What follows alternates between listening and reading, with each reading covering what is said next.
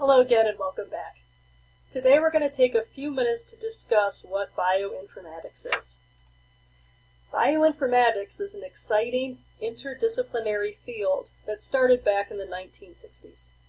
The 1960s was historically a time where computer power advanced significantly, and we are now able to use faster computer power in order to analyze larger and more complex data. So bioinformatics uses computers to combine biology, chemistry, and physics with statistics and mathematics and various forms of engineering. And the overall goal is to use computers to interpret and analyze biological data. This can be done looking at sequences, structures, or functions of genes, genomes, or any of their associated products such as microRNAs or proteins. Generally speaking, bioinformatics can also be called computational molecular biology. This is a subset of computational biology, which can also use computers to look at other things, such as bird migration patterns. Now, there are divisions within bioinformatics. Within science in general, there's basic science and there's applied science. Basic science wants to understand knowledge and generate it just for the sake of answering questions.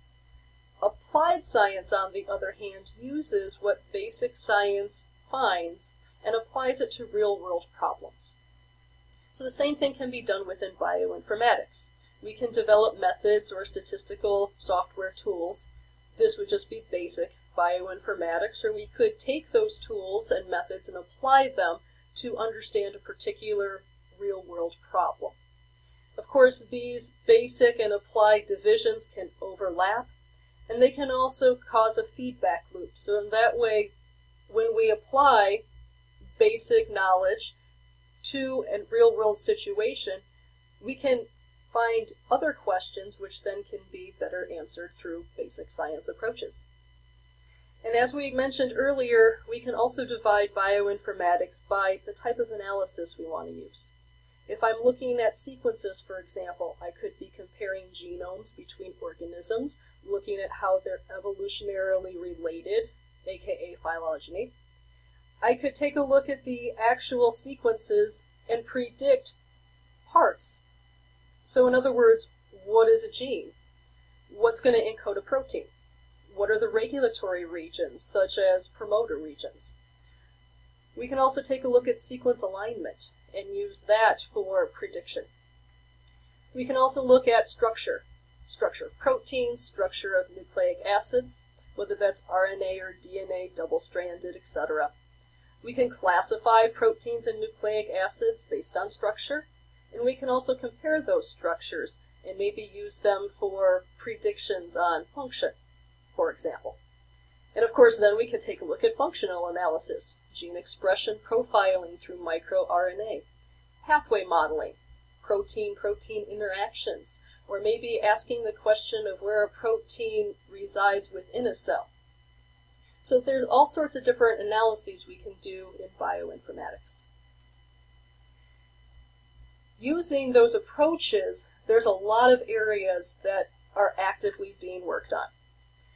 Bioinformatics is essential for basic genomic and molecular biology research these days.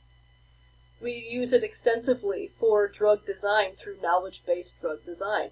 This has helped us not only identify new novel synthetic drugs, but also improve existing drugs, make them more effective, make them less toxic, for example. We can also use that for personalized medicine. We can take a look at bioinformatics from a diagnostic standpoint. So for example, taking a look at someone that might have cystic fibrosis, the genes that are associated with that, taking a patient's sample and seeing if those genes are present and what their variations would be. And of course, understanding those variations so we can personalize treatment options for cystic fibrosis patients, for example. We can also customize crops through agriculture biotechnology.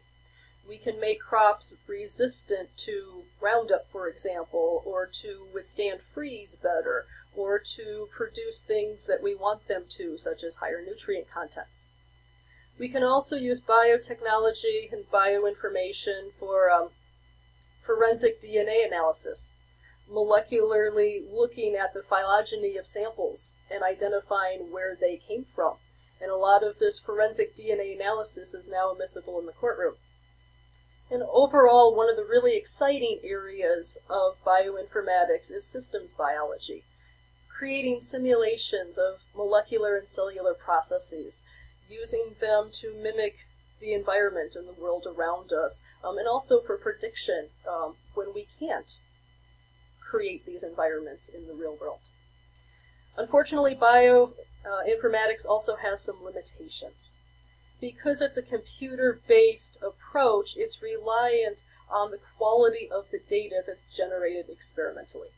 So for example, if I'm looking at gene expression between two cell types, if the microarray that was run in the laboratory that tells me the expression levels of my two populations wasn't done correctly or has errors, well, then my computer is going to have errors as well.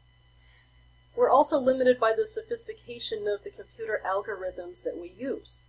So again, as we take those basic science questions and apply them into real-world problems, we will then have to go back and tweak those algorithms to better adapt to these situations that we saw in the real world but weren't able to model prior. So our algorithms are constantly evolving and becoming more robust as well.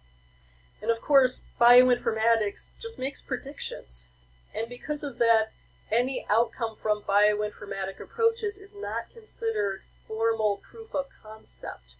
They're great for predictions, but we need some sort of a real-world analog. So example, a wet bench laboratory experiment to prove that what we have in the computer realm is true for what we see in the real world.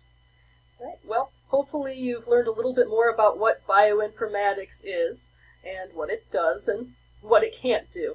I look forward to showing you some of the databases involved in it next time. Have a great day.